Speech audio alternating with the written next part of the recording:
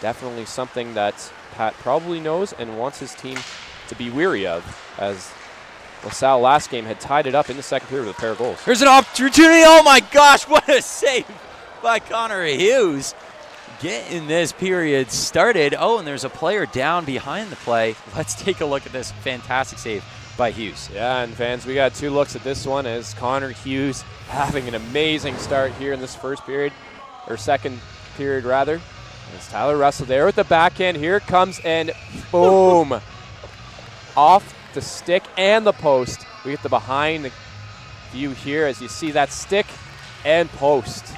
And you see even the secondary chance there.